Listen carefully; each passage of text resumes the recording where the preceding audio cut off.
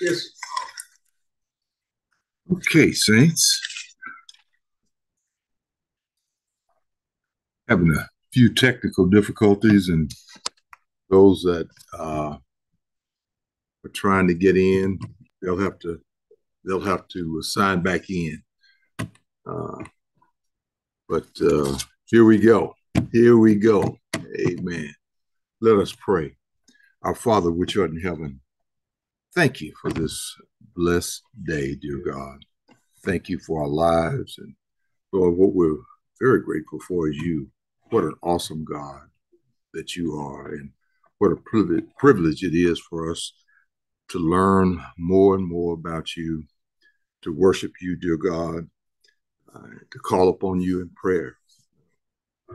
Lord, we ask right now in the name of Jesus that you help our understanding as we study Psalm 10 together, Heavenly Father. And Lord, may we apply it to so many aspects of our life, dear God, because I know that you are a God of justice. In the name of Jesus, I pray. Amen. So, Saints, good morning, and we are going to be studying a standalone lesson today, and the reason that it is, and it's entitled "A Cry for Justice." A cry for justice, and the reason that it is a standalone lesson is that since 1984, this Sunday, the third Sunday in January of every year, is known as Sanctity of Human Life Sunday. And why is that? It's because it was near the anniversary of the Roe versus Wade decision. President Reagan, when he got in office, he designated at that time, January 22nd was the third Sunday in 1984, and he designated as Sanctity of Life Sunday. And it's so there's a special lesson, and there are different sermons that are given around the country, not everywhere, because everybody doesn't quite believe that. Unfortunately. And we all know that the Supreme Court overturned Roe v. Wade decision last year in 2022. Not last year, year before last, in 2022, they overturned it. Now, what they did is they outlawed the law that said that it was a federal right. It's no longer a federal right to get an abortion. And they left it up to individual states. Like the state of Oklahoma, we have a very tough abortion law. Texas. And however, there's some states that their abortion laws are very liberal. And as a matter of fact, I saw a story not too long ago about this lady in Texas that traveled to Pennsylvania or New York or someplace so that she could get an abortion. So that's what that means. But what I want you to focus on today is this is not just an anti-abortion lesson. It's included in that, but it's not just that. I subscribe, and I love the fact that there are many preachers around America that teaches that that from the womb to the tomb, there ought to be justice. There ought to be justice. And Uh, because there are many other ways that there, as we know, that there's injustice in this country. And when I say injustice, toward the defenseless. So I want you to look at it that way. We'll talk about that, but certainly abortion is included in that because there's no one can. I mean, the preborn, the unborn can't speak for themselves, and they need people to speak for them. I also recognize that God is a forgiving God. I may be talking to someone this morning that had an abortion, or they suggested it if it's a man, to a woman that they had a relationship with. But thank God that He is a forgiving God, and that this is a lesson that needs to be taught with some sensitivity. And I hope as when we leave this lesson today, you'll say, yeah, it was approached with sensitivity. But at the same time, you can't sugarcoat. Amen. You cannot sugarcoat. I, I'm not representing a political party this morning. I'm representing God. Amen. is what I'm doing. But the sanctity of human life applies to so many things. You know, there are children that struggle with pornography, and there are people that they try to induce these children. And yet, I saw a report just recently about this mother. I was watching a news program, and her son committed suicide because somebody he took some pictures of different parts of his body, and this happens this is in America, y'all, in America today, right now. I mean, it every few minutes. You have to be careful with them on their devices. All right, but the person bribed them, extorted them, tried to extort them, and what they tried to do, if they've got some money, and it may be money that they inherited or money in the business, something, but they would extort these kids and say, if you don't pay such and such, then I'm going to put it on the internet. It's going to be all over the internet. And that young person killed himself. And that happens quite often in this country, Saints, unfortunately. There's euthanasia. I'm concerned about that because of who I am with my gray hair. As I get older, amen. Because that has to do with older people as well. Racism, we know, amen. When you talk about injustice, is a major issue in this country. Slavery. There are more people enslaved today than there was in the 1800s. Shocking. And you know what? A lot of them are children. If y'all haven't seen that movie, Cry Freedom, I suggest you watch that movie. It will shock you. It's sad. And it's based on a true story. So there's all types of injustice. I mean, there are people that are in prison that should not be in prison. Amen. So this is a broad subject. And we're going to learn some things from David as we look at this psalm together today. And I'm going to ask Brother Maury to read, but Maury, I want you to read out of the Bible. I know that all of the printed text is not in the scripture, and I understand why writers do that. But I want us to read, if you would read that entire 10th Psalm, please.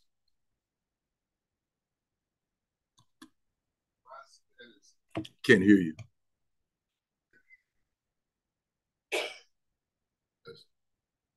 Why standest thou afar off, O Lord? Why hidest thou thyself in times of trouble? The wicked in his pride do persecute the poor. Let them be taken in the device that they have imagined. For the wicked boasted of his heart desire, and blessed the covetous, whom the Lord abhorred. The wicked, through the pride of his contentedness, will not seek after God. God is not in all his thoughts. His ways are always grievous. Thy judgments are far above out of his sight. As for all his enemies, he puffed at them. He had said in his heart, I shall not be moved, for I shall never be in adversity. His mouth is full of cursing and deceit and fraud. Under his tongue is mischief and vanity. He sitteth in the lurking places of the villages, and the secret places doeth he murder the innocent.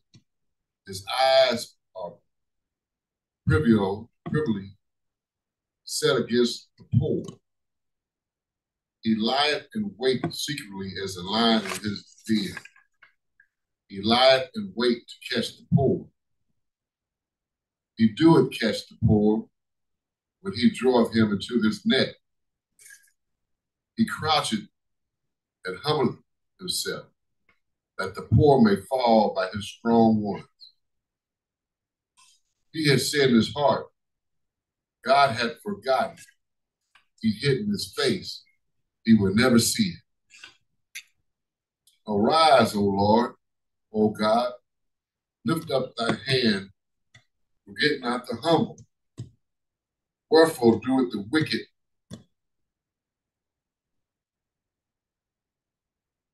contemn God? He had said in his heart, thou wilt not require. I have seen it, for thou beholdest mischief and spite. To require it with thy hand, the poor committed himself unto thee. Thou art the helper of the fatherless. Break thou the arm of the wicked and the evil man. Seek out his wickedness till thou find none. The Lord is king forever and ever. The heathen are perished out of his land. Lord, thou hast heard the desire of the humble. Thou wilt prepare thy heart. Thou wilt cast thy ear to hear, to judge the fatherless and the oppressed, that the man of the earth will no more oppress. Amen. Thank you. Thank you, Maury.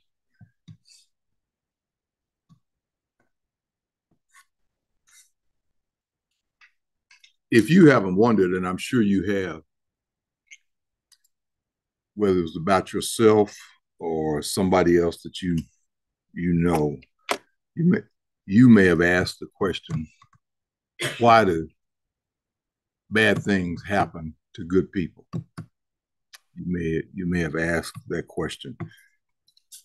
This is a question that's been asked down through the centuries, and when we look at this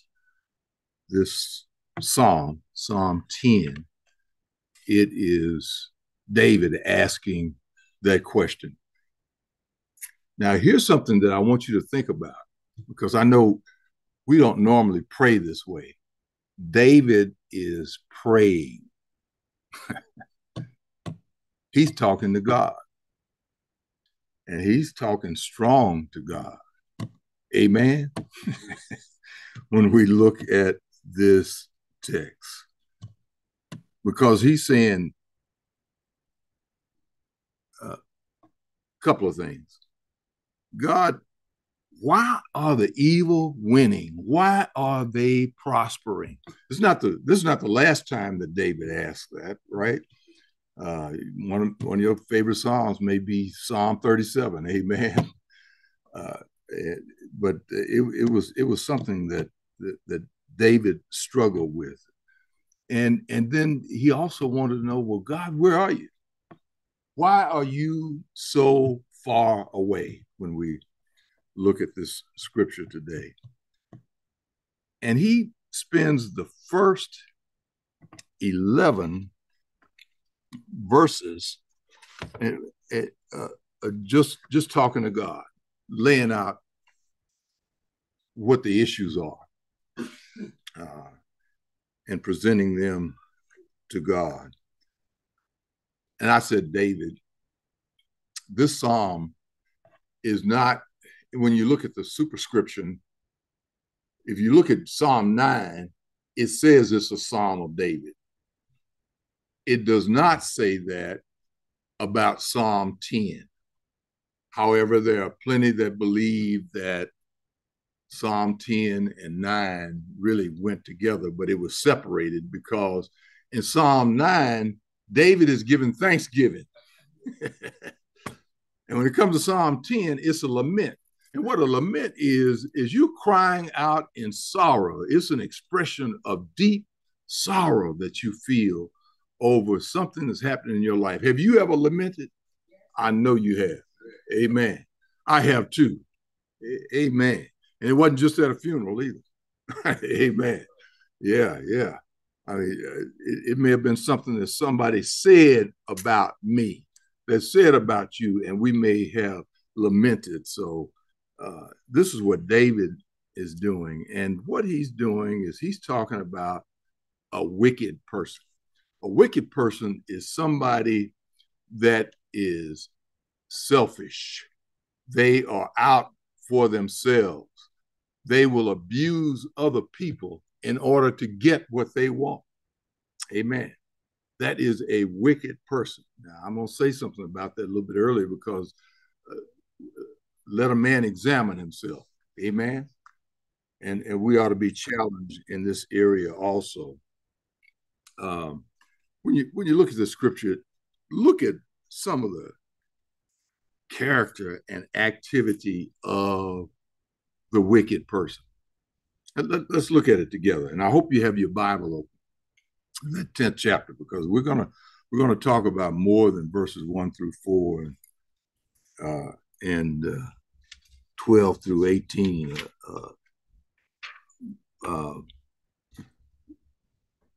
And it starts out in verse 1. He talks about God hiding himself, right? In the times of trouble. Where are you, God? Verse 2, look at the wicked. And I want you to underline, if it's your Bible, amen. I mean, even if it's a church Bible, it ain't that bad to underline this word. Pride. Pride. Amen. Underline that word, pride.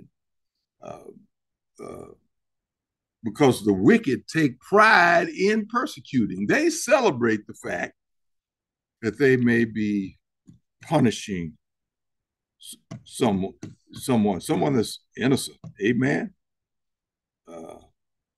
And verse 3, he boasted. Wow.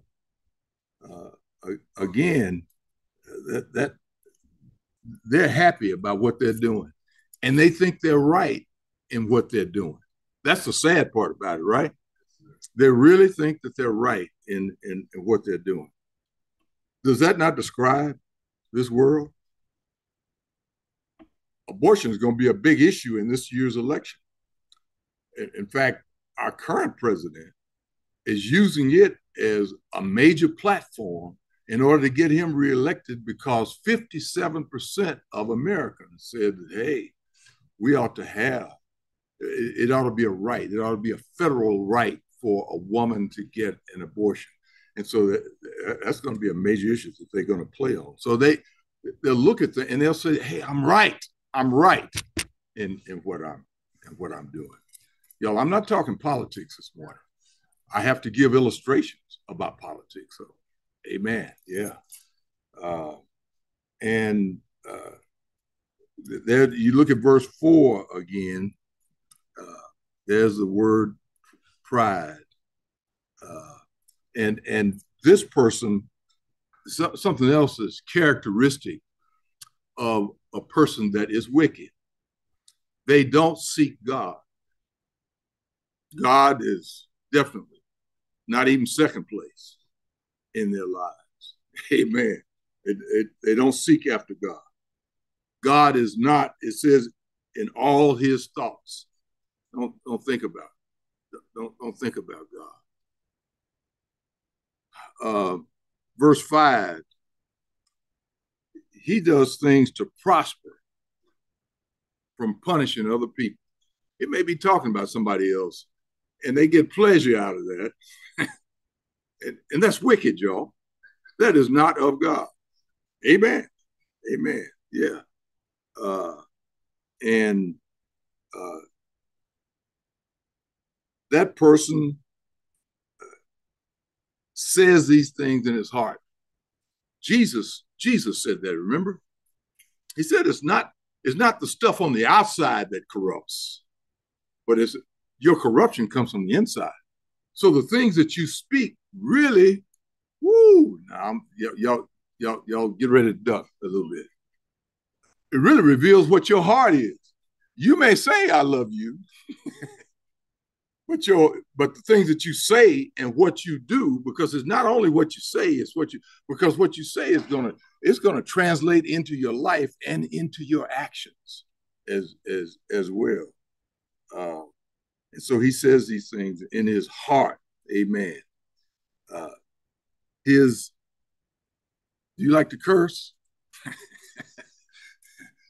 This is, and of course, the cursing that's talking about here, this wicked person curses God. Amen. But also other people as well. Curse them. Amen. Verse 8. Don't you like the way, let me back up and let me say this. Don't you like the way David or whoever the psalmist is, because it doesn't give specific credit to David writing this, but whoever it is, it's the word of God. Amen. That's important. This is the word of God. This is God breathed. This is a prayer. Did you know you could pray that way? Amen. You can pray Psalm 10, and you can pray like David. And it's just like David's talking to his friend. You know how we are. You got a good friend, and there's an injustice against you. You feel like you're being unjustly treated, and you'll lay it out, won't you, when you're talking to him on the phone or in person. You'll chronicle moment by moment the things that happen. That's what David is doing here. He's laying it out. He's saying, Lord, oh man, this person is a mess. And so verse 8, he's saying, this person is ambushing me or ambushing those that are innocent, those who have, they're laying in wait, and all of a sudden everything's quiet, and this person is so volatile, and all of a sudden they explode and they start saying things, they start doing things. Have you ever encountered somebody like that? I know you have. Amen. That's so, and so it's an analogy where he is comparing it to like an animal.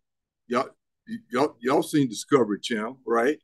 And these animals, I mean, even around your house. Amen. I mean, you may have a pet dog and he's after that squirrel.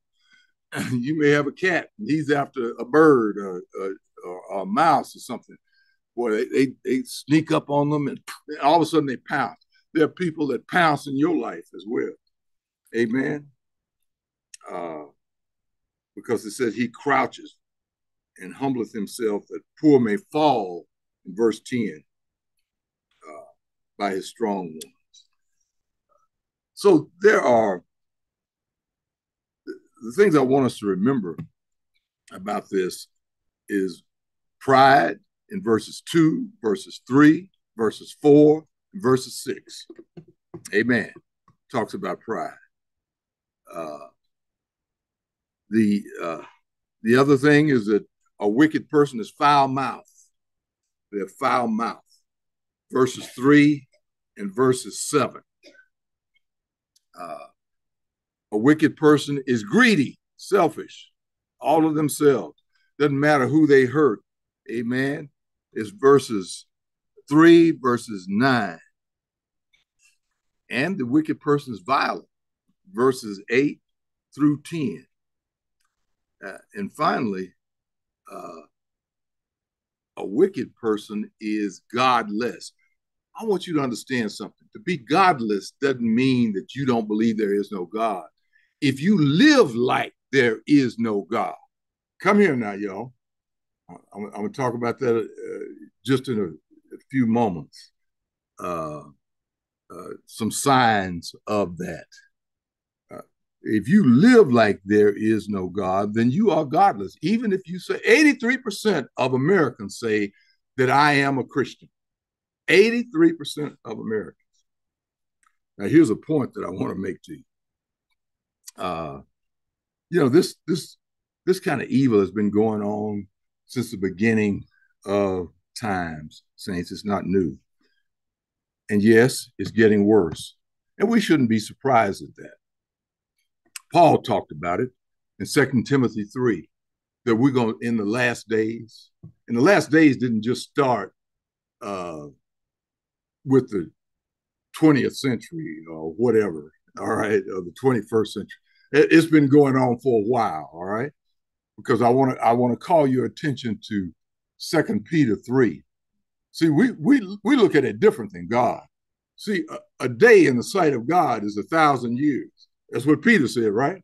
The Holy Spirit speaking through him, and a year, and a day is like 1,000 years, and 1,000 years is like a day in the eyes of God. So this kind of evil, and yes, it's getting worse. And I got news for you.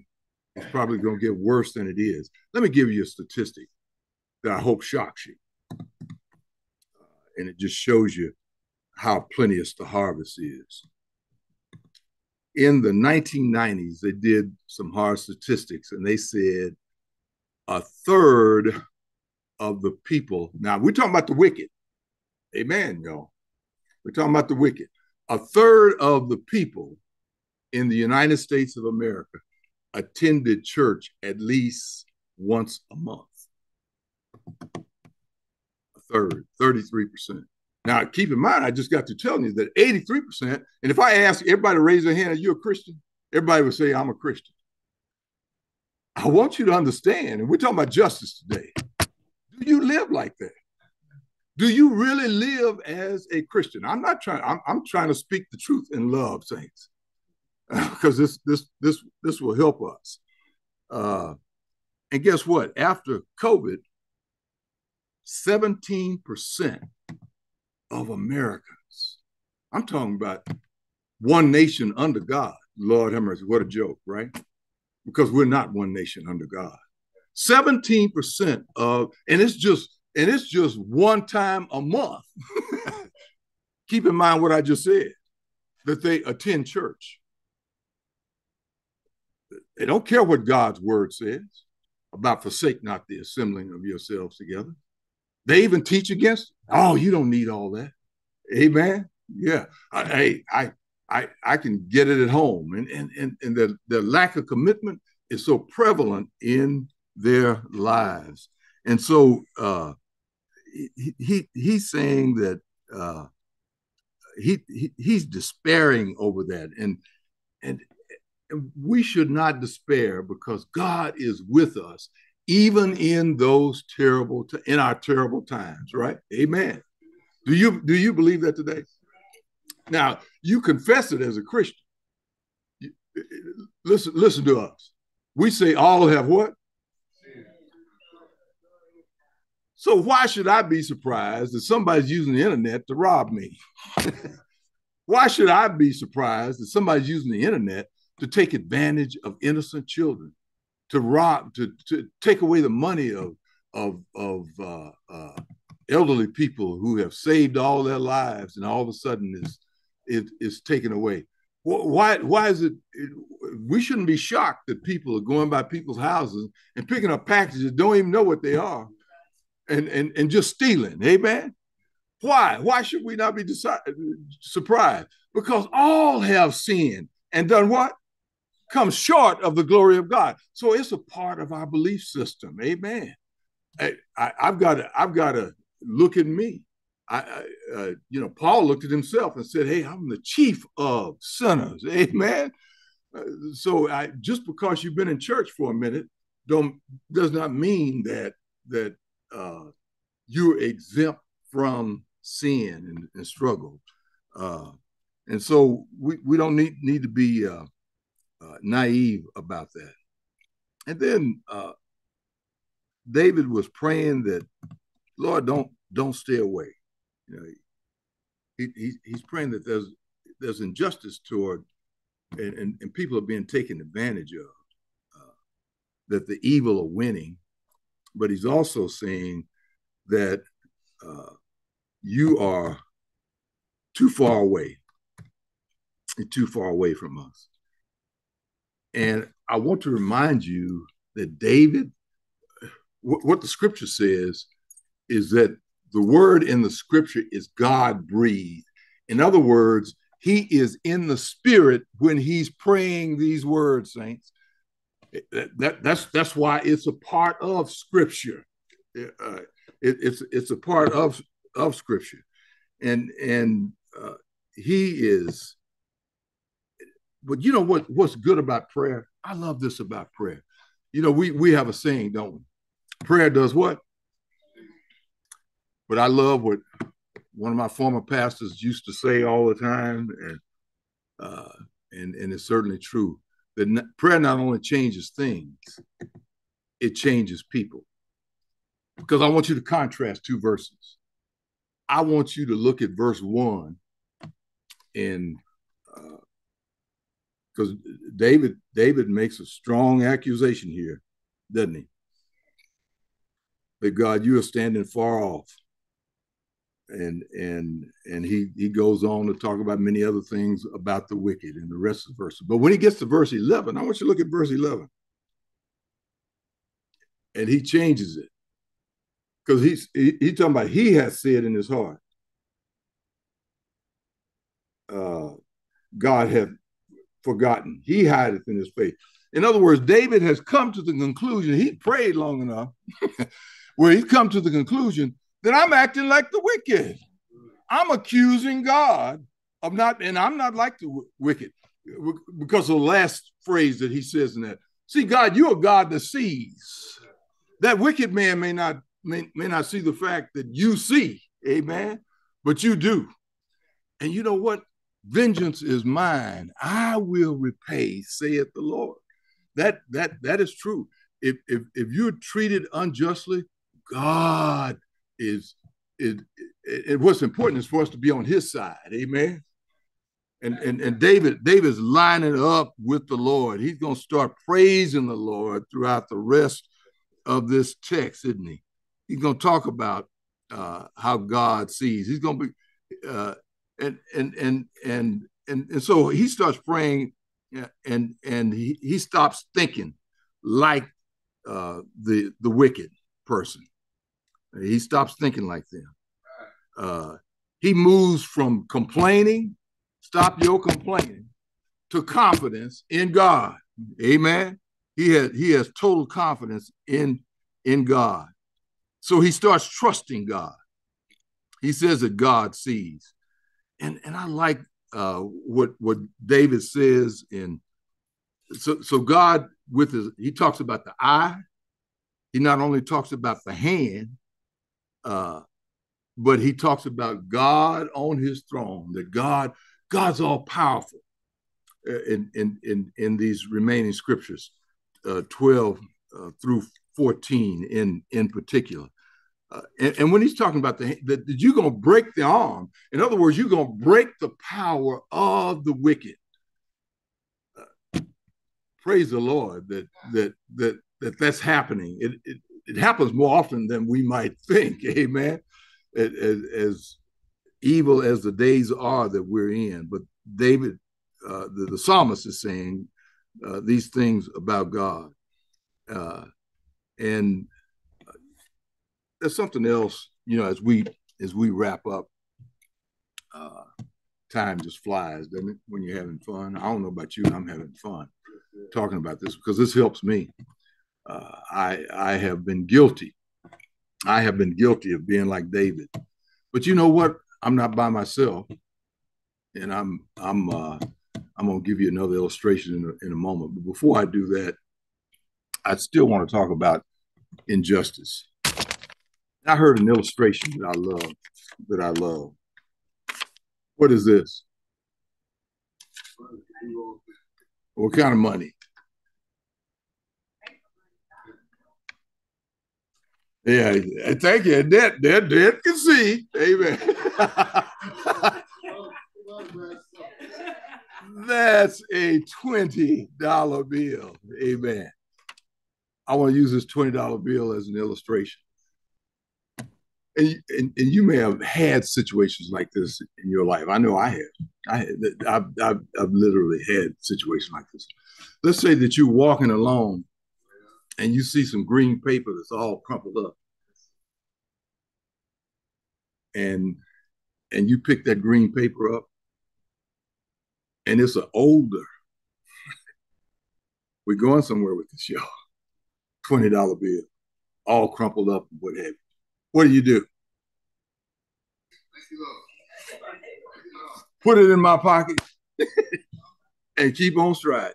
And let's say you stride a little bit, you hit it toward your car, and you see another 20, and it's just got a couple of slices in it, and it's newer than the last one that you just picked up. Just got somebody has snipped it with some scissors, but it's a $20 bill. What do you do with that $20 bill?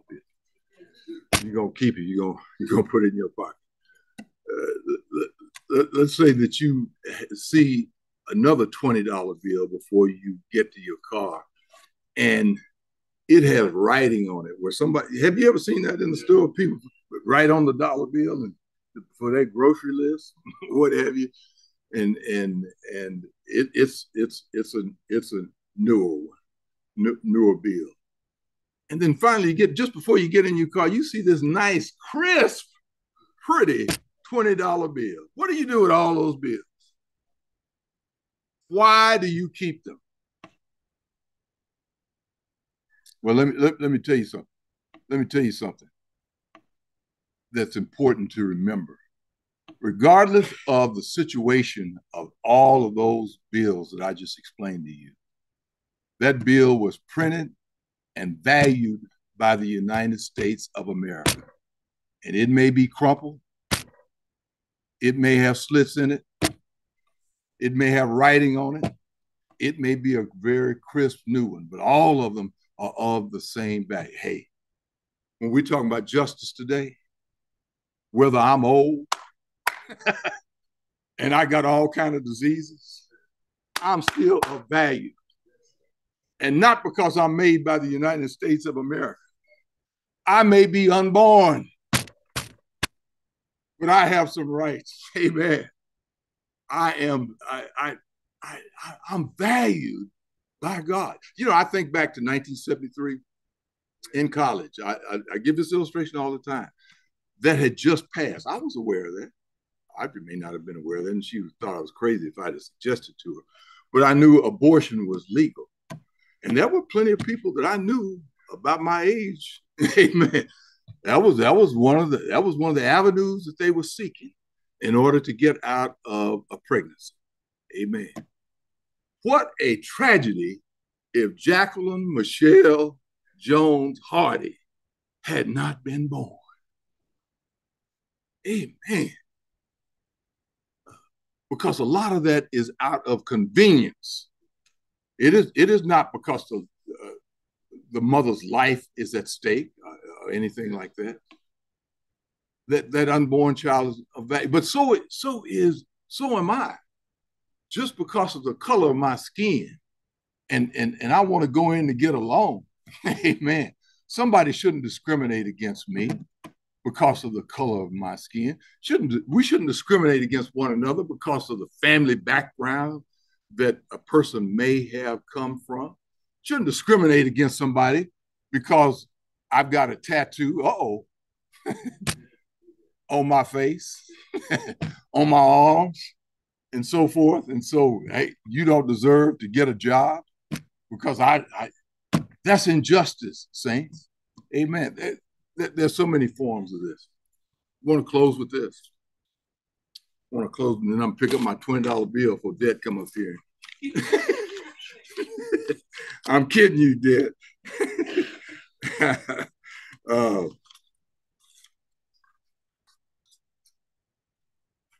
Jesus was aware of things like this as well, saints. He was aware of things like this.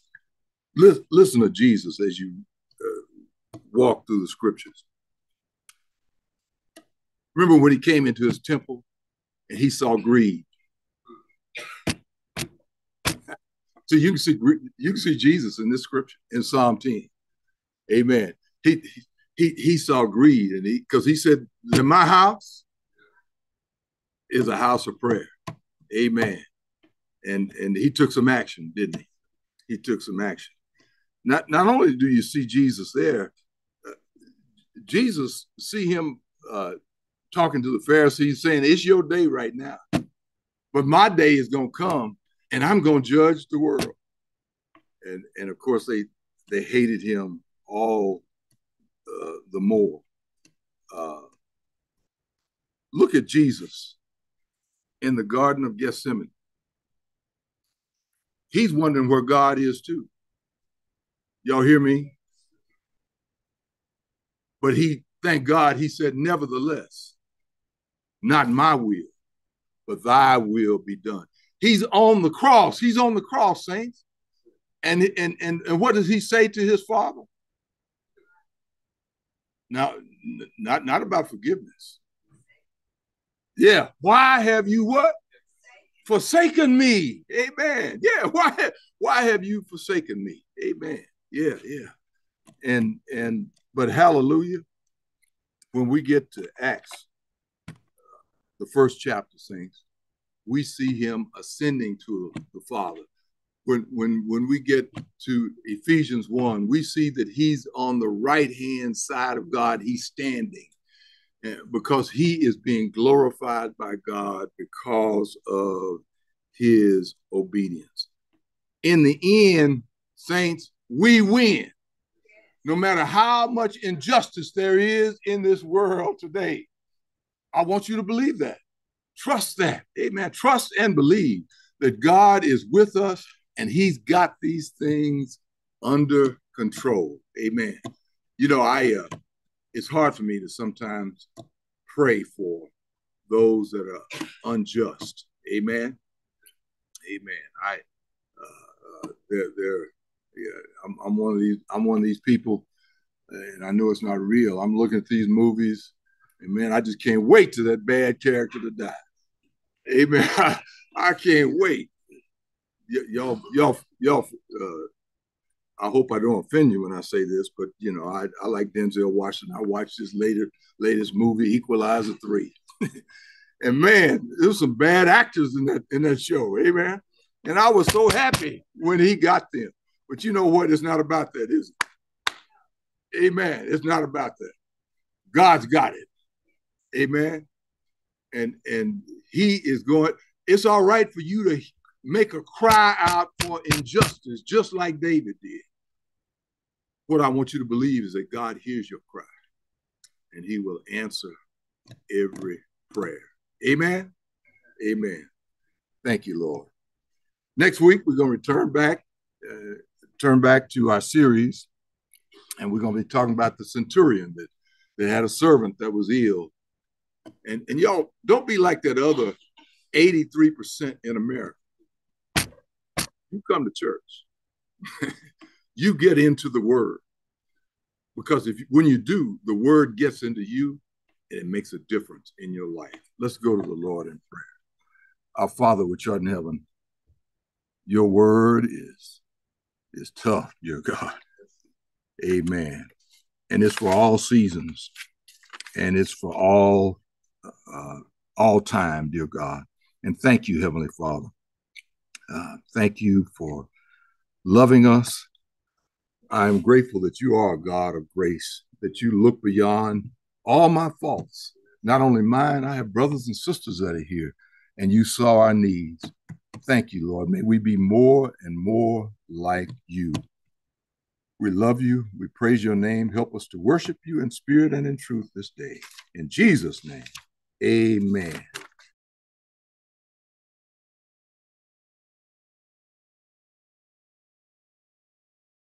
Come, let us worship, sing praises to His name. Come, let us worship. Come, let us worship. Come, let us worship, sing praises to His name. When I think of the goodness of Jesus, I dance like David danced. When I think of the goodness of Jesus, I dance like David danced. When I think of the goodness of Jesus, I dance like David danced. When I think of the goodness of Jesus, I dance like David danced. I dance, I dance, I dance, I dance like David danced. I dance, I dance, I dance like David. When I think of the love, when I think of the love of Jesus, I dance like David danced. When I think of the love of Jesus, I dance like David. When I think of the mercy, think of the mercy of Jesus, I dance like David danced. When I think of the mercy of Jesus, I dance like David danced. Come on and dance. I dance, I dance like David danced. I dance, I dance, I dance like David danced. I dance, I dance, I dance, I dance like David danced. Come on, y'all. I dance, I dance, I dance like David danced. Come on, let us worship. Come, let us worship. Come, let us worship. Sing praises to His name. Come, let us worship. Come, let us worship. Come, let us worship. Sing praises to His name.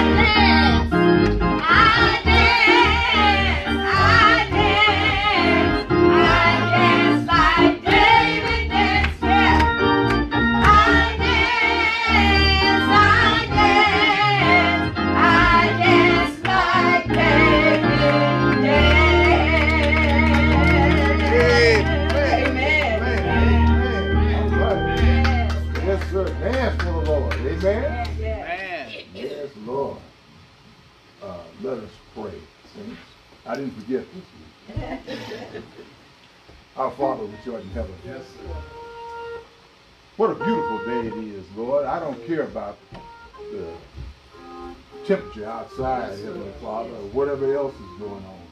It's a day that you have blessed us to see, and we're going to be careful to rejoice and praise you in it from the rising of the sun to the setting of the same, dear God, because you are important to us, Lord. We need you, Heavenly Father, in our lives. And Father, I ask that you would forgive me. Forgive me, Heavenly Father, as I approach the throne of grace today. And I'm so glad that you said that if I confess my sins. And Lord, I say about my sins what you say about them, dear God, because I want to stand right and I want to be consistent with your word, Heavenly Father, not according to my feelings. We, in Sunday school, we read a scripture today, and David was caught up in his feelings, and they were leading him in the wrong direction, Heavenly Father. But Lord, when he started examining who you are and what you mean to him in his life, Heavenly Father, he had to confess, dear God, that you are with him always, and there's no way he wanted to be like the wicked. I don't want to be like the wicked, Lord. I want to praise you. I want to worship you in spirit and in truth, dear God. Now, Father, as I pray for those that may be on their way, and I pray for those that are here, Lord.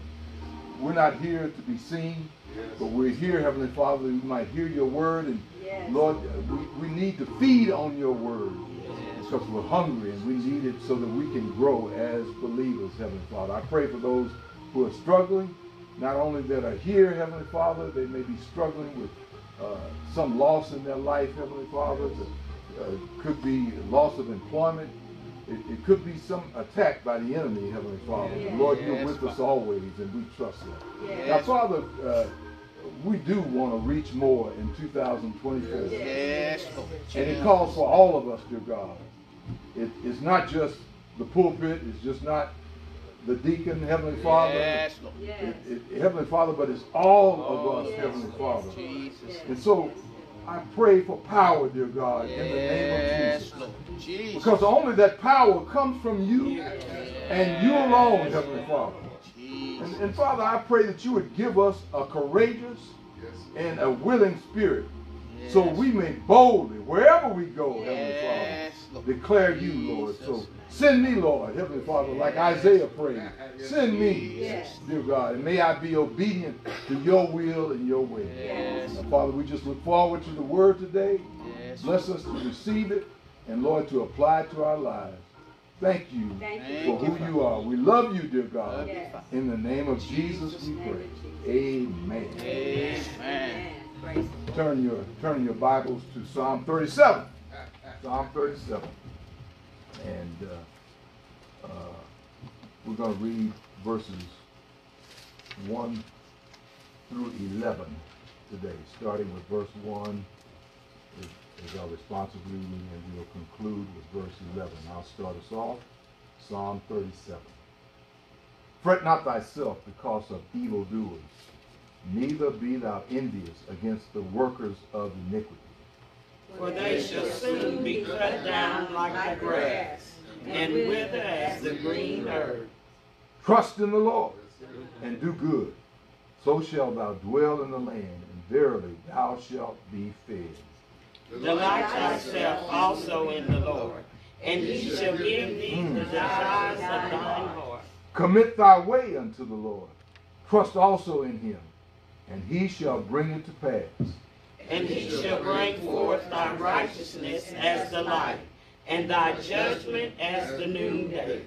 Rest in the Lord, and wait patiently for him.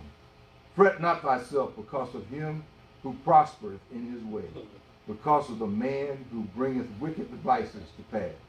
Cease from anger, and forsake wrath. Fret not thyself in any wise to do evil. For evildoers shall be cut off.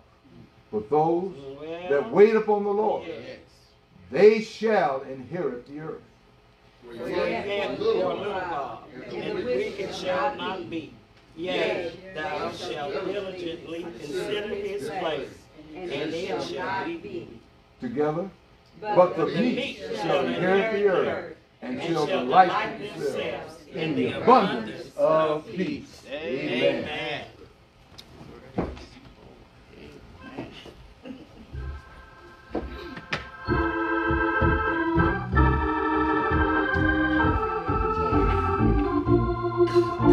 Everyone, please join with us. What a friend we have in Jesus. Amen. Page 460 in the hymn books if you need the words.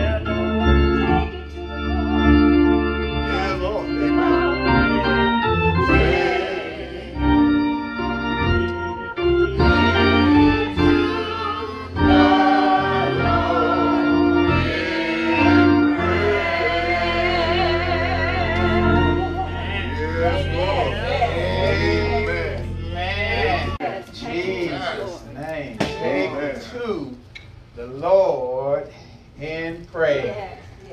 Bethlehem. Yeah. Reach more in 2024.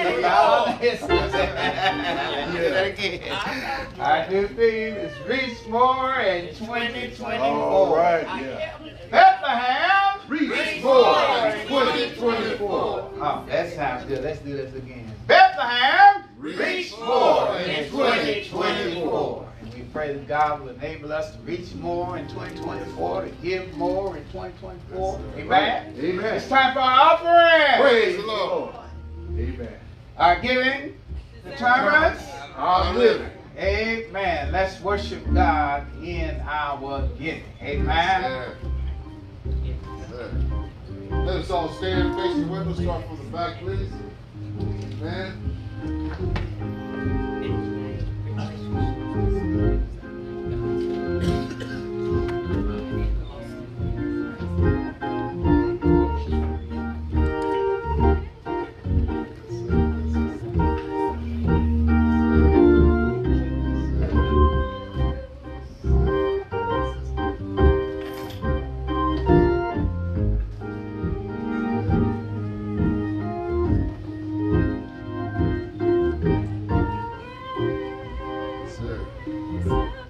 Our Father, which art in heaven, I always praise you, dear God. And Lord, that song is so true.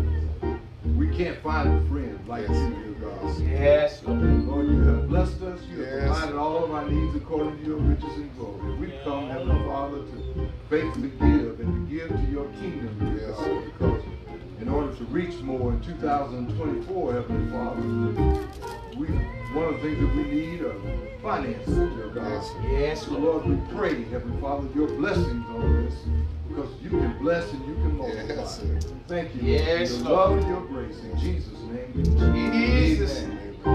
Amen. Praise the Lord. Amen. Amen. And praise the Lord. I want to thank those who attended Reverend Harris' installation yesterday.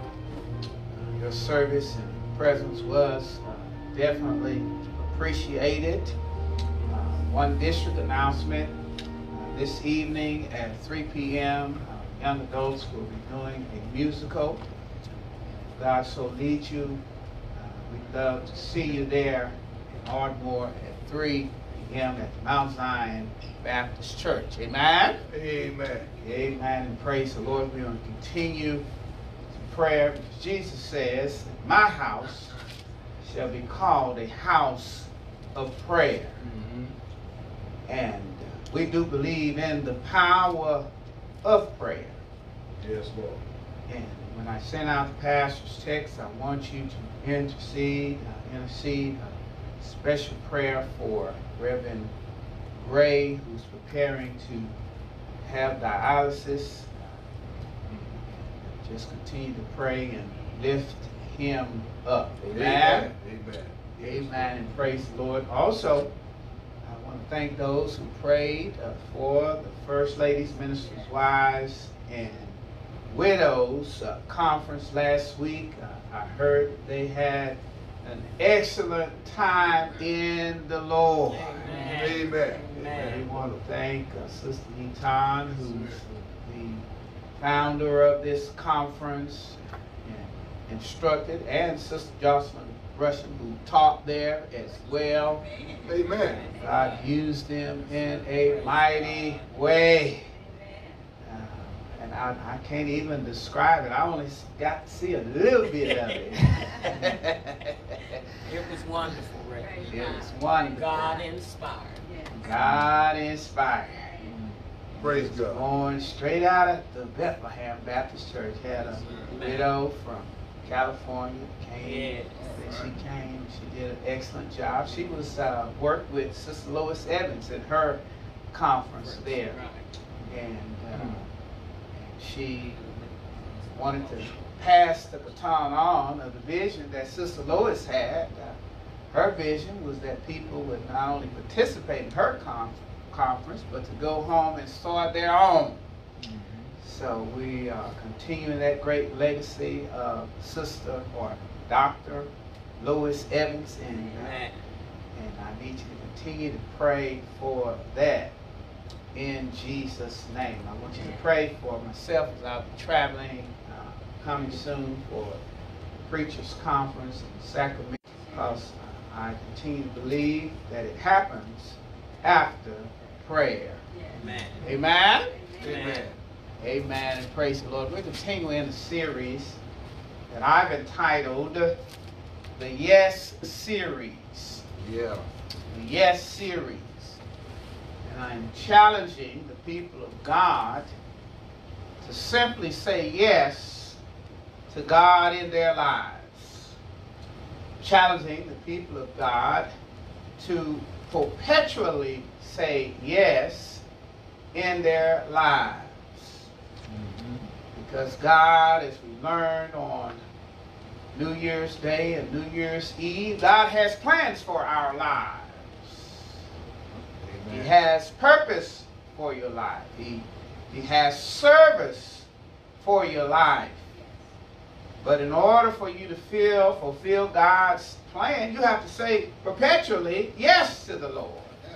Personal testimony, I said yes to the Lord to leave Dallas, Texas to go to Abilene. If I was not a perpetually yes sir, I would still be in Abilene today. But God had another assignment. Another assignment that is exceedingly abundantly above anything I could have thought or imagined that I could do here. And I had to say yes again. Literally, that song came on the radio almost every day because I was in a pretty comfortable place there then. And God challenged me to say yes. And God is challenging you to say yes perpetually. Yes, yesterday ain't going to help you today. Hello, somebody. All right. Because when you say no to God, you enter into that realm of rebellion. Right. Let me say that again. You say, well, that's pretty harsh, preacher. Why is that? Well, what about your kids?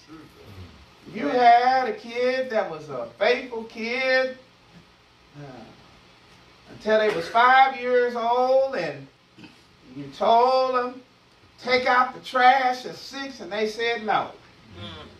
Well. Hello, somebody. Now, they could get away with it, but you knew parents.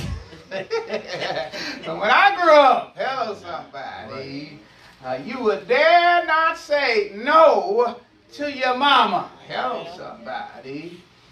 You would have to act like you said yes anyway. Hello, somebody. But God, and I really want us to get this at the church, because there's so much that God wants to do here at the Bethlehem Baptist Church that impacts the world. From right here, that impacts the world.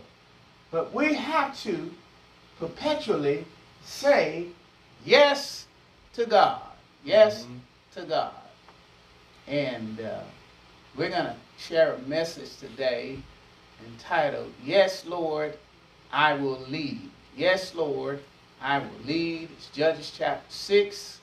We're going to look at verses 12 through 16. Would you please stand in reference to the Word of God? Stand symbolically saying that I will stand on the Word of God. Let's read this out loud together at the same time on 3. 1, 2, 3. When the angel of the Lord appeared to Gideon, he said, The Lord is with you, mighty warrior. Pardon me, my Lord. Gideon replied, But if the Lord is with us, why has all this happened to us? Where are all these wonders that our ancestors told us about when they said, Did not the Lord bring us up out of Egypt? But now the Lord has abandoned us and given us into the hand of the Midian. The Lord turned to him and said, Go in the strength you have and save Israel out of Midian's hand. I am not sending you. Pardon me, my Lord. Gideon replied, But how can I save Israel? My clan is the weakest in Manasseh, and I am the least in my family. The Lord answered, I will be with you, and you will strike down all the Midianites, leaving none alive. Amen. You may be seated in the household of the Lord again. This morning we're sharing a message entitled, Yes, Lord, I Will Lead. Yes, Lord, I will lead. We're going to speak on around 3 points. The Holy Spirit gives utterance. We're going to talk about a question about God's presence, a question about God's power, and a question about God's pick. Question about God's presence, question about God's power, and a question about God's pick. We want Christians to know today that Christians should not question God's choice of you to lead. And then we'll get to the Word.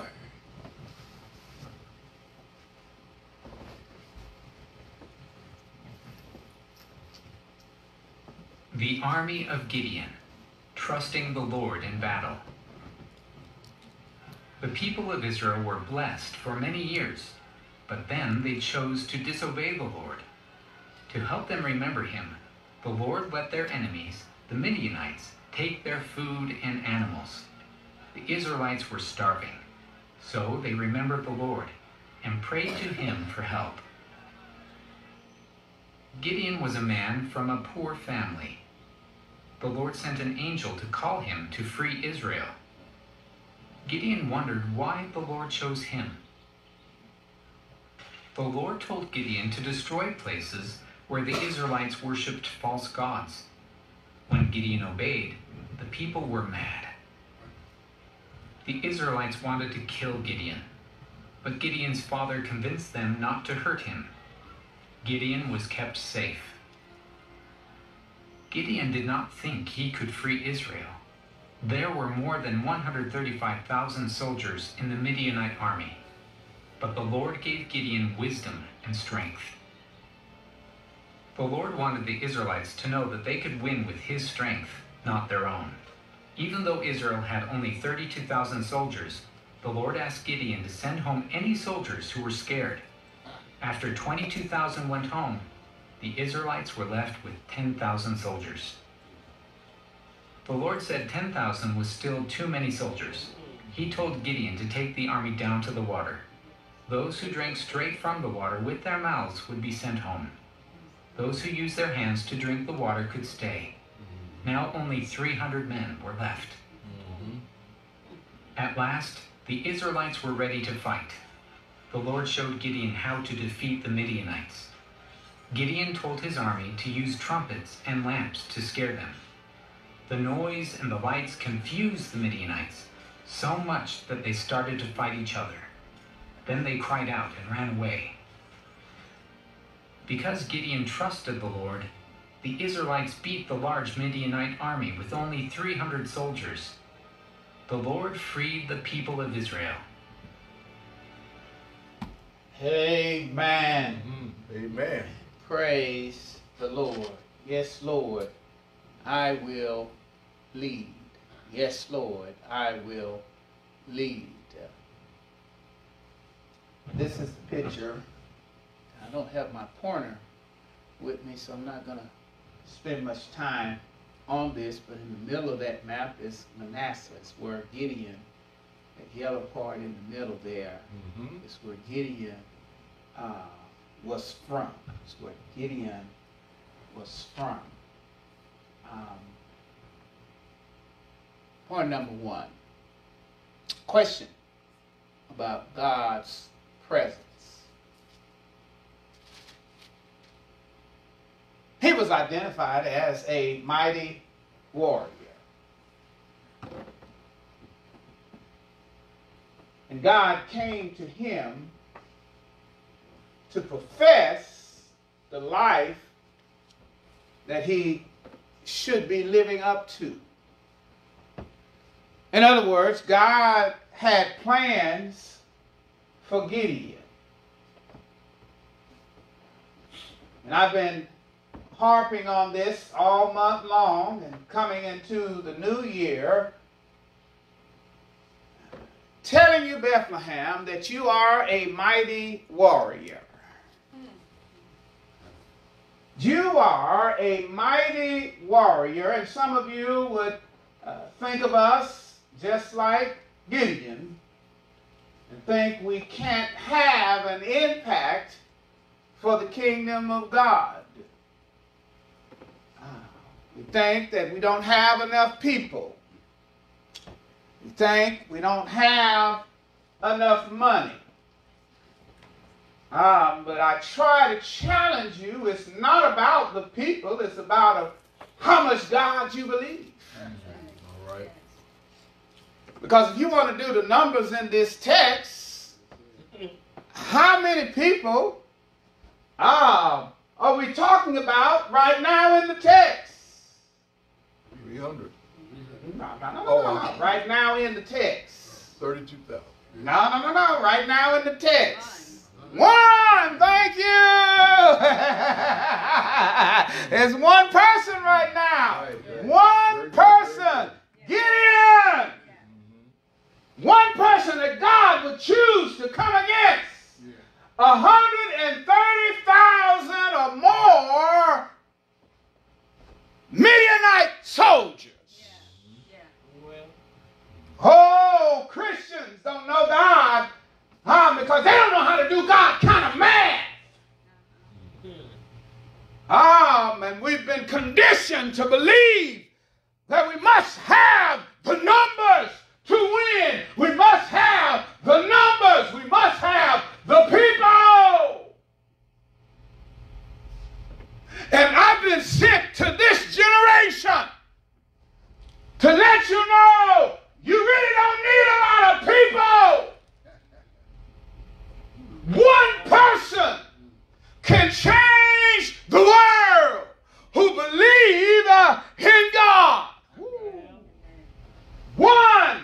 Oh, that church ain't got nothing but 5 members, I used to hear people say. And I used to think, well, the Bible says that wherever there are 2 or 3, hello somebody, gathered in his name, that he's in the midst, then they're at a mega church if they serve a mega God. All right. Yes, sir. Let me tell you, oh, Bethlehem, you're a mega church. Oh, you're a mega church not because of who shows up here on a weekly basis. You're a mega church because you believe in a mega God. One person. Hello, somebody. It started with one person. Not only that, it started with one person with a bad attitude. Right. We like to think in order to be used of God, we got to have it all together. Hello, somebody. We think that in order to be used of God, he called him a mighty warrior. Why would he call him that when they didn't even have an army? Right. Hello, somebody. Hello, somebody. Oh, God is calling you, Bethlehem, and you individually, and let you know that you are a mighty warrior. But this person had a bad attitude because he began to ask questions. Hello, somebody. And the first question that he had to ask was a question about God's presence. He said, oh, after God Almighty water, wait a minute, pardon me, my Lord. Gideon replied, but if the Lord is with us, then why has all this happened to us? Right. Hello, somebody. Questioning God. They remind you of something? Yes, sir. What did it remind you of? Sunday school. Hello, Sunday school.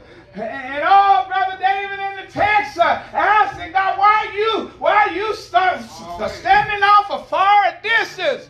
Why you ain't helping me or us in a time of trouble, Lord? You're at a far away distance. Right. Somebody's listening right here at the sound of my voice because of the trials, because of the tribulation, because of the sin in your life.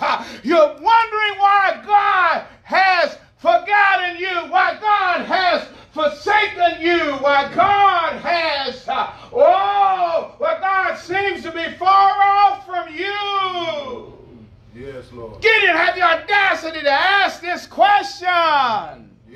when the people of God in the nation had run after other gods. Hello, somebody. Yes. Mm-hmm. 83% of Americans Right. claim to be what? Christian. Christian! Learned that in Sunday school. Christians. But you know how impressed God is with claims? Right. Hello, somebody. Yeah. Do right. you know how impressed God is with claims? These people claim to be the people of God. But they were living unholy, ungodly. They were worshiping on the mountaintop other gods. That's right. Good. And as I always say, my God has a real healthy self-esteem. Hello, somebody. Because you either worship Him and Him alone or nothing. Right. All right. Yeah. Some women in marriages say, well, he can cheat on the side as long as he don't bring anything home. As long as he don't embarrass me. Hello, somebody. That's not a healthy self-esteem. Hello, somebody. God don't allow His people to creep. Somebody get that on the way. Right. Yeah. Hello, somebody. And Gideon had the audacity to ask God about His presence when God should have been asking him about their presence. They thought that God had forsaken them, but they had forsaken God. Hello, somebody. And if you're here today and then you're in a time of trouble and you think that God is far off from you, you may need to check your life. Amen. You may need to check your life. I shared on the Word from the Lord television program this weekend about there was a time in my life that I called garland. And this was the worst time of my life. The worst time of my life. Now, I was living for God, ever since the age of 19, but around the age of 21, 22, I made a choice that was against God's will. Well, Even your boy was God's favorite. That's the way I felt before that time. I was God's favorite. God favors me. Yeah. All right. When I made that choice, guess what? I lost God's favor. And it felt like God was standing far off from me. Hello, David. It felt like, that the Lord wasn't with me. It felt like that when the sun rays, it wasn't rising to give me the sunshine. It was burning on my head because I made a decision that was outside of the will of God, and I suffered the consequences about 10 years of my life. Yeah. Hello, somebody. God is not a respecter of person. You can make the right choice yesterday and choose to do wrong today and see what happens. All right. Amen. God has a healthy self-esteem. Gideon had the audacity, but Lord. But if the Lord is with us, why has all of this happened? It happened because you sinned against God. It happened because you were a rebellious people against God. People have a little short memory. Hello, somebody. Yes, we do. well, We think it's God when it's really our own character and behavior that's the problem. Deuteronomy 31 and 17 says, on the day my anger will burn against them. What did he say? And I will abandon them and hide my face from them. So that they will what? Be consumed and what? come upon us because our God is no longer with us. Ooh, leave God out, see what happens. He has a healthy self-esteem, and some of you are struggling with what's going on in your life and why you're having to deal with what you're dealing with right now. God says things can change for you, but you've got to repent. All right. And there's some when you repent, you still have to suffer the consequences of it. That's right. Amen. Hello, somebody. That's why we say, oh, those who are in prison and then may be on death row for killing somebody, who actually killed somebody and give their life to Jesus Christ, oh, their soul can be saved, but it doesn't mean that their body will. Amen. Because of the consequences.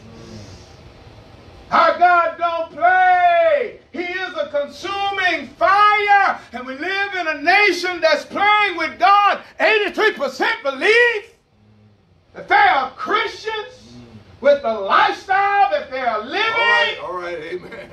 As I said before, God ain't impressed with a church full of folk that leave him out. Amen. That's living unholy, that's living ungodly. Right.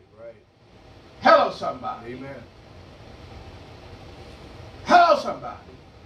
Has the kind of testimony that people don't want to be a part of the church because the folk in the church ain't even living right. Your business all out on the street.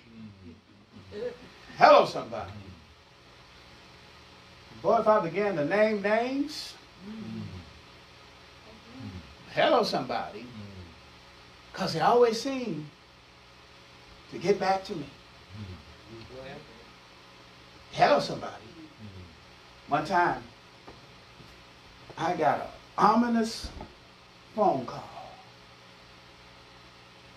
Like somebody was about to try to, what's it called? Extort money. Because they had dirt on one of our members. Hello, somebody. That member, they saw his car at a place at night. He thought he was creeping. Hello, somebody. Guess what? You can't creep on God. Because what you do in the dark, it's going to come to the light. There were consequences that person paid. It's a question.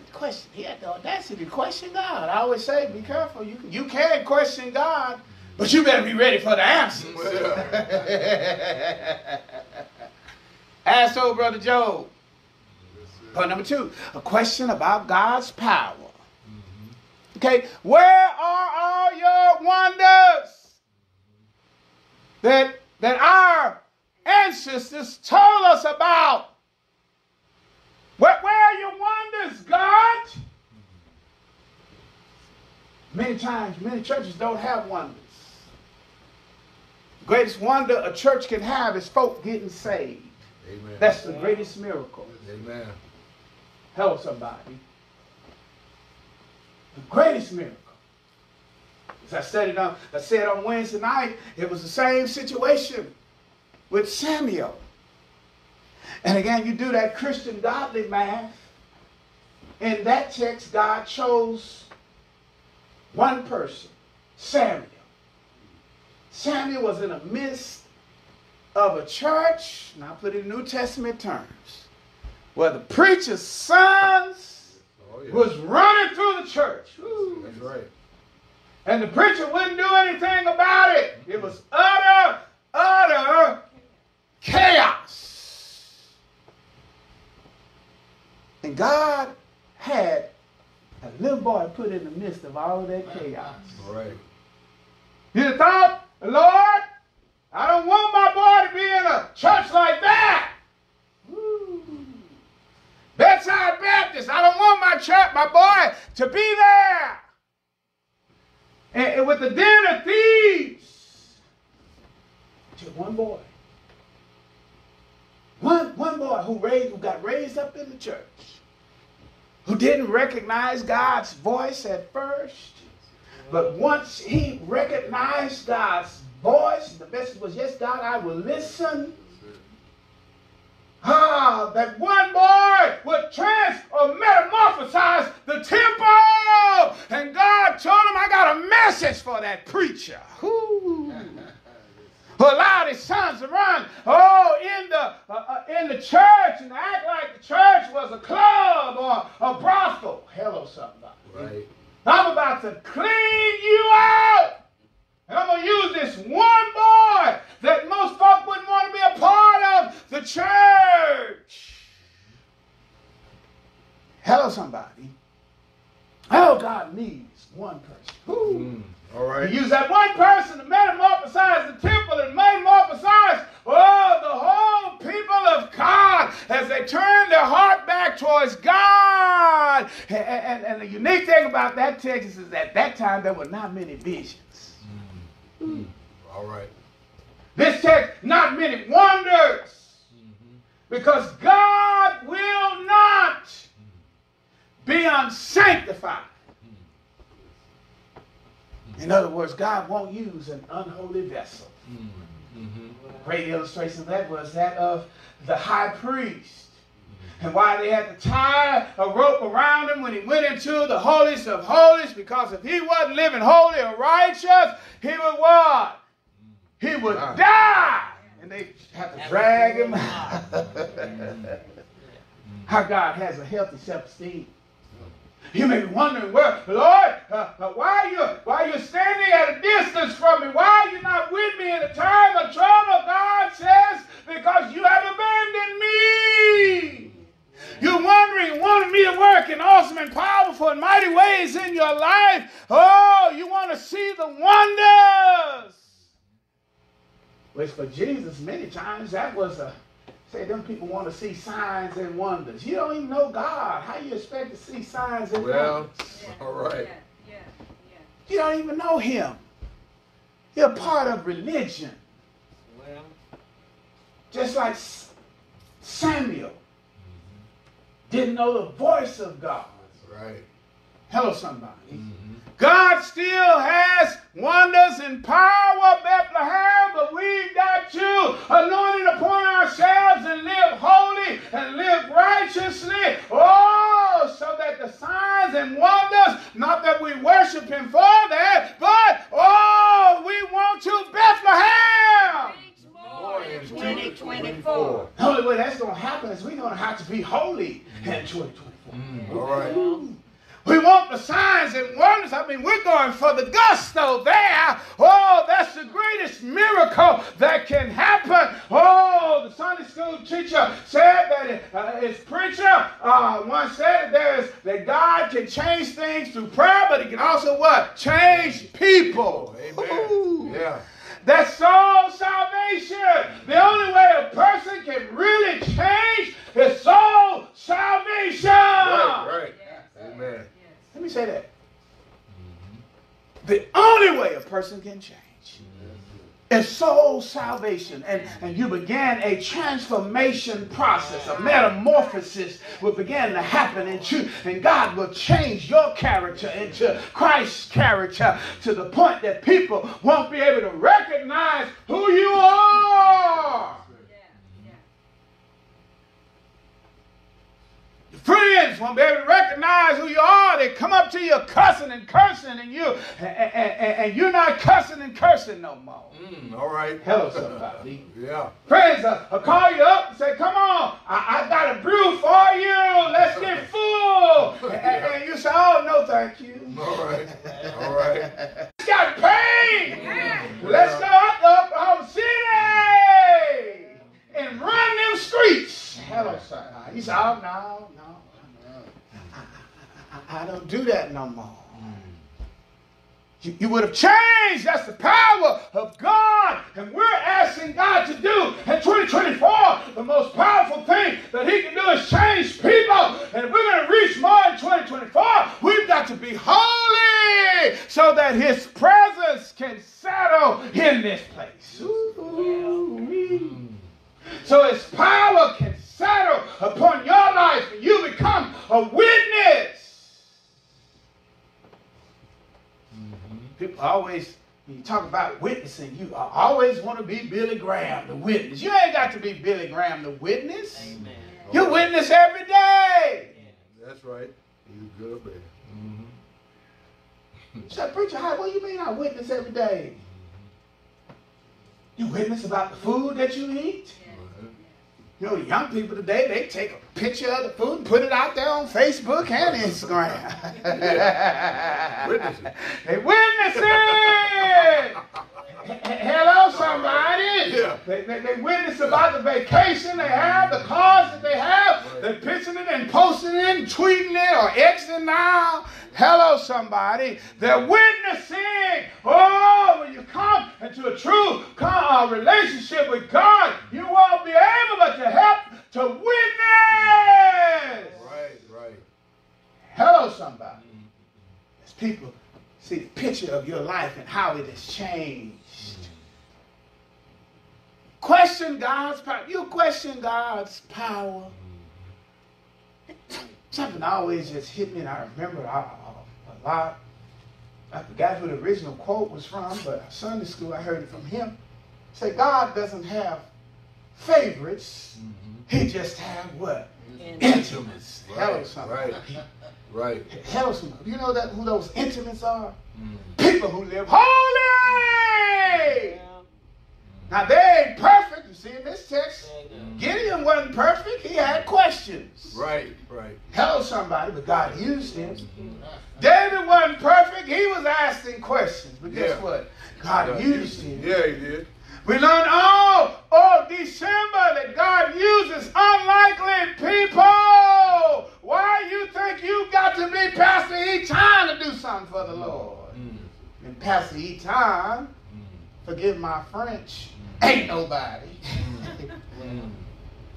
He's just a nobody trying to tell everybody what? About somebody who can do it. Who can save everybody. Reach more in 2024. We all need to be nobodies. Hello, somebody. Amen. If we want to see the power of God, you got to question the power of God. Look at yourself in Jesus' name. Judges 6:1 says, and against the Israelite did evil in the sight of the Lord. And what did he do? Here's your answer, Gideon. You want to know why Yahweh delivered over to the Midianites? Here's the answer. What was it? So they did evil. And it's interesting how God put this. Did evil in the sight of the Lord. Why do you think he said it that way? He sees everything. He sees everything. Amen. See, some of them thought they were sneaking up on a mountain and privately worshiping. There's only one problem. God could see it. Right. Yeah. See, God sees you. Oh, what you're doing in the privacy of your own home. Oh, in your man cave. Those magazines that you had hidden in the basement. Woo. Nowadays, he sees that pornography that's on your very phone that you have. Woo! Because you don't have to sneak into back rooms anymore. That phone can be one of the most evil devices that you have, that computer. But it's really not the phone or the computer, it's what's in your heart. That's it. Amen. Hello, somebody. It's what's in your heart. So they were doing evil in the sight of the Lord, and everywhere is the sight of the Lord. That's what we got to remember. Because Christian religious folks, they think they good. They come to church on Sunday and worship God, and they go out and live all kind of raggedy lives on Monday, Tuesday, Wednesday, Thursday, Friday. Hello, somebody. God sees all your weeks, all your hours, all your minutes, all your seconds. You got questions about God's power? You got questions about God's presence? And ain't got questions about how you living? Against the Israelites, the Israelites, and this says again. What does again signify? It wasn't the first time. Hello, somebody. Hello, somebody. They did evil. And God, what did he do? He delivered them into the hands of Midian for 7 years. For 7 years. He had questions. Question about the presence of God, question about the power of God. And then he even had his pick, God's pick. What did he say? Pardon me again, my Lord. This is Gideon, that same Gideon, that Gideon Bible that you see in hotels. You open up the book, open up the top shelf of most hotels. It's a Gideon Bible in it. It's the same Gideon who replied, but how can I save Israel? And this is what he said.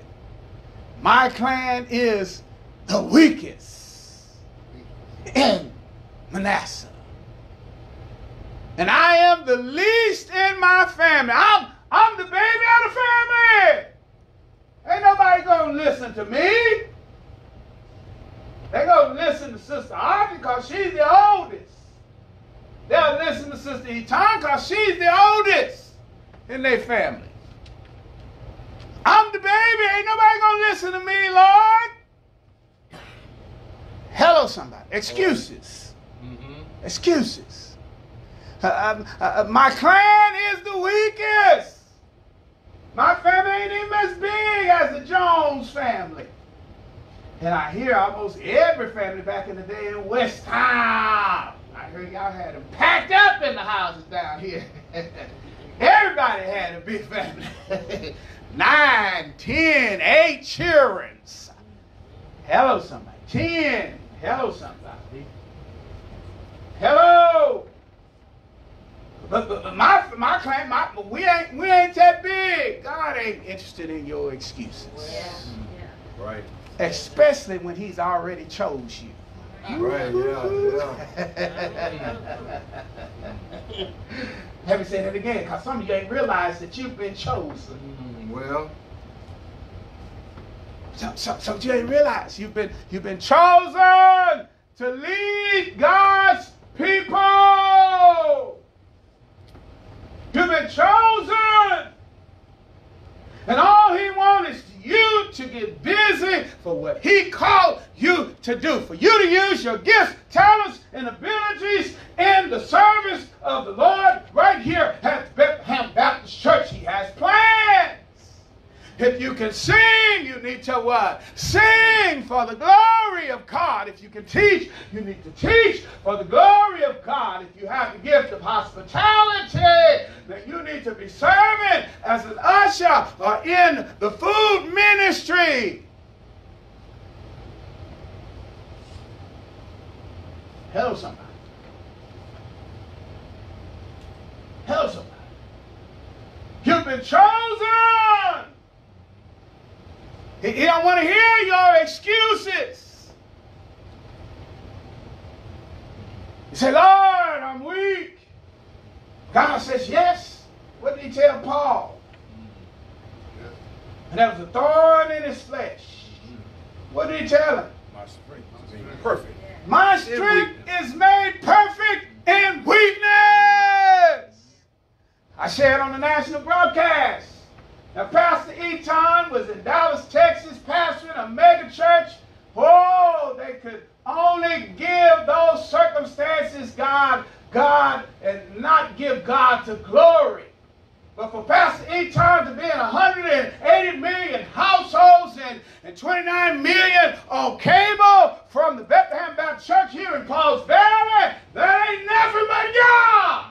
All right. Hello, somebody. He gets the glory because he picked me. Hello, somebody. All right. And I believe that he can do, exceedingly abundantly above anything that I ask, think, or imagine, and he can do it. Wherever I step my feet, as long as I believe that I may not serve at a mega church, but I do serve a mega God. Is there anybody here believe in the God that I serve? All right. Amen. Yeah, question. Is there anybody here believe in the God that I serve? Do you believe that we can reach more in 2020 somebody. Amen. Let me say it again. I believe that we can. Don't question his pick. Who he gonna use? He gonna use you. There you go. Amen. Yeah. Use me, Lord. He's gonna use you. I love what the Sunday school teacher said at Sunday school in the same words of Isaiah. What did he say? Here I am, Lord. In this text, he chose one. And when's this text? He chose one. Hello, somebody. Hello, somebody. 130,000 people started out with one. Hello, somebody. Boy, that text is so, it blows my mind because I think they started out at 22,000. I said, oh, that's too much. Wait a minute, Lord, don't you know the math? Over 130,000, we got 20. We already outnumbered. And you saying we got too many? Hello, somebody. We got too many? Okay, Lord. Now we got 10,000. Okay, let's do it. We still outnumbered, almost 10 to 1. Okay, let's go at it. You still got too many. You don't hear this on television. Again, God ain't impressed with a crowd of people that don't believe in him.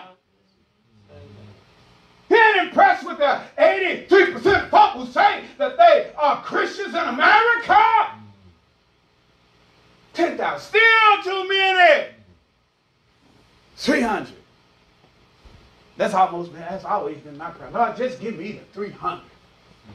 I've always said that because I have been a part of 2 major mega churches, and what I've seen in those churches, when we said we had 3,000, there was only 300 really doing the work. So I always say, Lord, I don't need that crowd. Just give me the 300.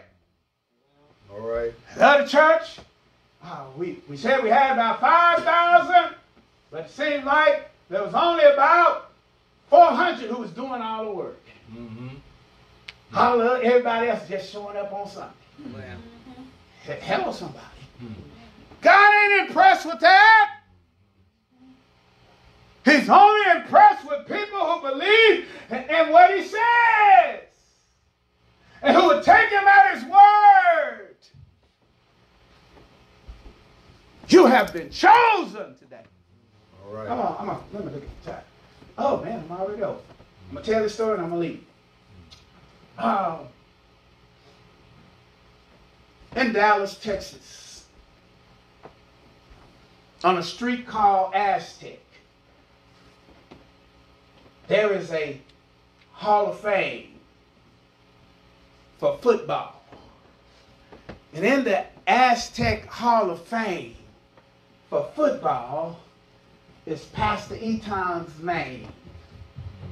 I was cold-blooded back in the day. People thought I was going to make the pros. Okay, and I was pretty cold. But puberty hit.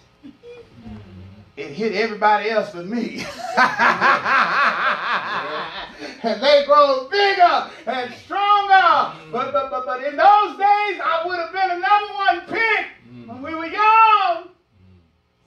But to be the pick after that wouldn't have been a good choice, like Gideon said.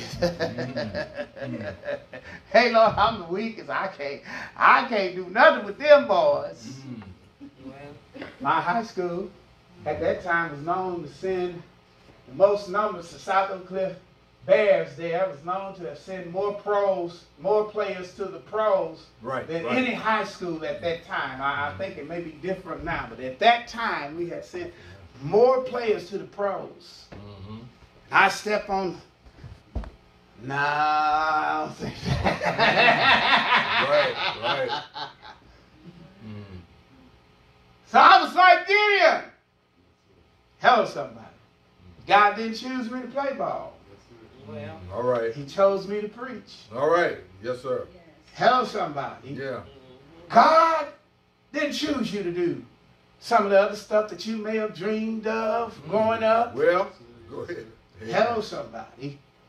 But guess what? You're still his choice.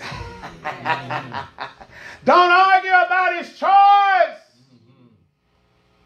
Yes, Sister Jocelyn, you chose to teach the word. And Sister Eton chose to teach Sunday school, teach the word. It always messes with my mind when Sunday school comes about, because this computer will act right every day of the week. But when it's time to do Sunday school, it be flipping out.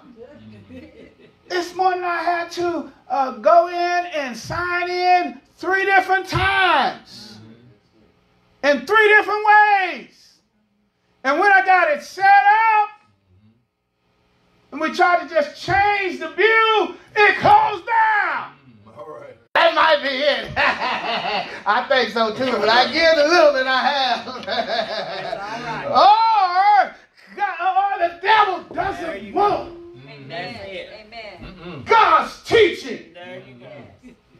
You see, this is God's teaching. All right. See, he don't mind preaching. Because some people can hear preaching and get nothing from it. Well, But this is God's solid teaching. This is studying the lesson all week long and coming together full and to hear and to get more and to learn more. This is teaching. That was I need to shut this down. No, just all around trying to stop it. well, Hello, someone. That's why he don't want you to be in Sunday school. Right. Amen. He don't want you to be in Wednesday Bible study That's right. and those solid places where teaching can happen. Right. Hello, somebody. He wants you to be here on Sunday morning. I was at the Legacy Pharmacy and trying to get my medicine I was supposed to get. Lady said, "Oh, hi, Pastor Anytime." I didn't know she knew me. She said, "I was in the service at Ecclesia on that night, the watch night." And she said, "Oh, Pastor Eton, nobody can hear your preaching and fall asleep." well, And I said, "Well,"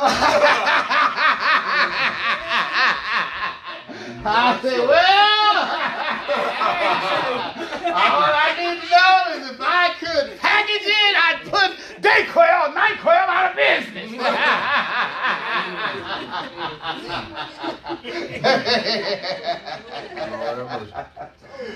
Hello, somebody.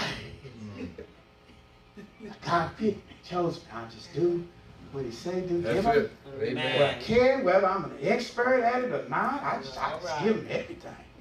yeah, Give him Lord. everything. That's it. Amen. Hello, somebody. The devil don't want that recorded, because when I play it later tonight, it's not uncommon to have 200 viewers. All right. Hello, somebody. Praise the Lord. Teaching. Teaching. I love it. I love it. Anyway, I'm out of time. All eyes closed, heads bowed, saints of prayer.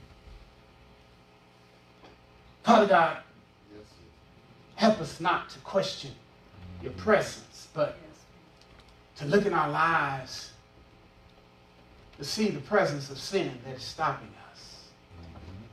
Help us, Lord, not to question your power, but to come to our senses like David Pig. Ain't none of us perfect, Lord.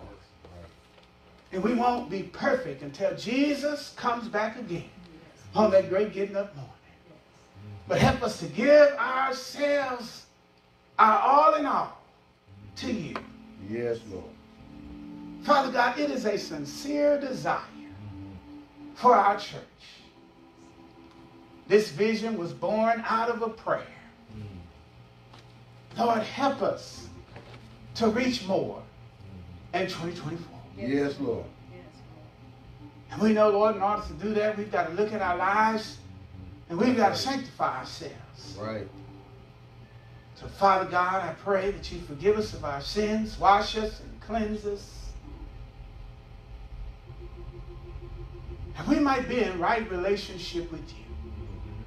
And when we leave this place, we might be vessels of your grace and your mercy. And through us, Lord, enable us to reach more in 2024. Yes. I believe today in your power, Father. Same way, believe in your power for this first ladies and ministers' wives and widows' conference. How you led us to do it on faith, didn't have anything. Visited the site, didn't have nothing. But believe, Lord, that you were calling us to do it. And before it was all said and done, women all over, really the nation in Oklahoma was encouraged in Jesus' name. Yes, Lord. In Jesus' name. We thank you, Father. Help us all to take you at your word, Lord. Maybe as a ministry you want us to start that is not here, that you've given us the vision for. Father, help us to manifest it. Oh, because you don't have a problem with doing something new. Because you're the same yesterday, today, and forever. And many times we just act like that you're the God of 1950, that you're the God of 1960. And we frown on new things, Father. But Lord, we're praying that you will send some new wine to this place. A new wine that's bubbling. Now, old wine is good. We're not abandoning the old wine, but, oh, Lord, we need some new wine in this place. To bubble in Jesus' name. And help us to bubble like we first got saved. When we first got saved, we couldn't talk about anything else but the Lord. Folk got tired of us. And saw us coming and headed in the opposite direction because, they know that all they was going to hear about was Jesus. All they was going to hear about was the Son of God. All they was going to hear about is what happened in church on Sunday, and the word that was preached, and the word that was taught in Sunday school. Lord, set us afire, set us ablaze. Use us, Lord, to reach more in 2024. In Jesus' name, I believe by faith. In Jesus' name, you can continue to do exceedingly abundantly above anything we ask, think, or imagine for your glory, that you may get glory in our stories. It's all about you. You chose me. You chose them, Father. And for you, it was a good choice. Not perfect, but willing. In Jesus' name. Our lives continually closed. Saints of pray before we leave this place. We want to make sure that everybody today here is saved. When you're saved, you become sanctified. All right. You change. And my fear is we have some Samuels in the place. Verse 7 of Wednesday nights, the study said that at that time Samuel did not know God. His mother was a Holy Ghost-filled, fiery Christian woman who manifests his birth through the power of prayer. And made a commitment to God that if you gave me this son, I'm going to give him back to you. And she literally left him at the church, the temple. He was raised by the priest. Unique thing that it said about him, he slept in the presence of the Ark of the Covenant. In New Testament terms, or in our terms, he slept in the church on the front row next to this table. But the Bible said that he didn't know God at that time, so much so when God called his voice, he ran to the preacher. Yes, sir. See, when you know God's voice, you don't have to run to anybody. Called his voice another time and he ran to the preacher. At that time, he did not know God. His mama was a Christian. He grew up in the church, literally grew up in the church, literally slept in the presence of the ark of God. Did not know God until the preacher told him to say, "Yes, Lord, I'm listening." He had to get to his yes, and today you must get to your yes, because you may have been, or your mama may have been saved. You may have believed that, that you were raised in the church, or know that you were raised in the church. You've been coming all this time and do not know God. You must give your life to Jesus Christ. You must say yes to him. Yes. And your yes must be the beginning of transformation, a metamorphosis. See, you can't know God and stay the same. Right. We have some so-called saints in the church, and they've been the same old ornery person 30 years ago. Same today. Same old lying and scheming person from 20 years to today. Nothing has changed. You may identify as the 83% in America. But if you don't know him and his voice, if you've never given your life sincerely to Jesus Christ, believe that Jesus Christ was the Son of God, that he died for your sins, was buried, and raised again on the third day, then today you can be saved. One preacher said that God don't have any grandchildren. That's right. You can't get it through your mama. Her name may be on the window. You can't get it through your daddy. His name may be on the window.